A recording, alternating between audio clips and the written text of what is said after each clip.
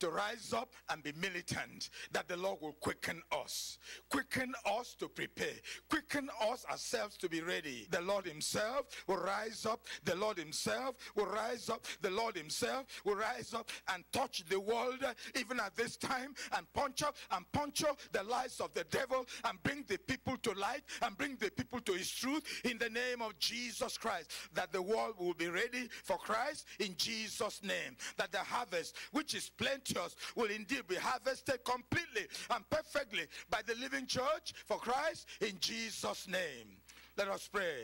Let us talk to the Lord. Let us ask and receive in the name of Jesus Christ that watchfulness and steadfastness that is required of us, that the Lord himself will perfect it in Jesus' name. That among the 10 virgins, all that believe will be the wise virgins.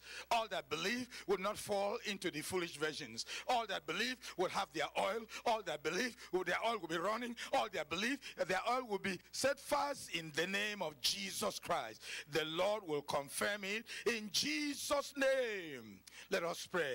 Let us pray for our general superintendents and for all the ministers the Lord has been using. Let us thank God for them. Let us bless the name of the Lord for them. Let us bless the name of the Lord for his unction upon our general superintendent, for his unction and wisdom upon our pastor, and ask the Lord increase it more and more. The days are evil. We need that sharp, pungent power. We need that sharp, pungent wisdom. We need that sharp, pungent messages to come and bring the souls out of darkness to his light. He has been doing it, but we need the Lord to double it. He has been doing it. We need the Lord to triple it, to multiply it 1,000-fold, so that more will come to Christ in Jesus' name. May his impact affect the nations of the world. May his impact affect the continents of the world. May his impact affect the messages, affect every country, every nation in the world in Jesus' name. Let us lift him up.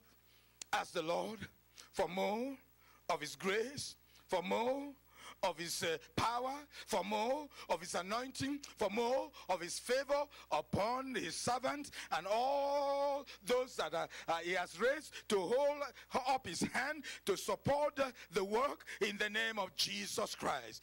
And in all other living churches, that the truth is preached, that holiness is upheld, that the people are preparing for heaven. May the Lord himself increase his blessing upon their work in Jesus' name.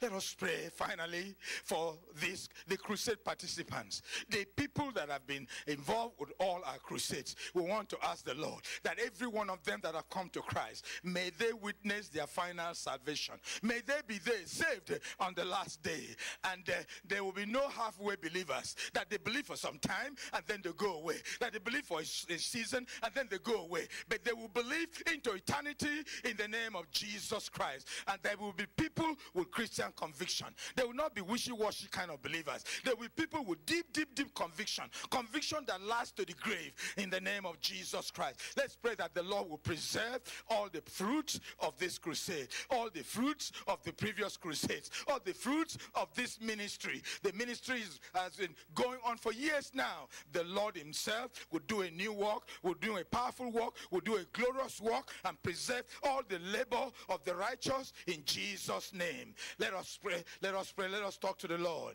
In Jesus' name we pray. Almighty God, we thank you and we bless your name for thy mercy. We rejoice in thy faithfulness, O God. We trust you have answered our prayers.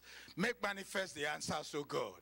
Father, that the glory of Christ will be seen in your church,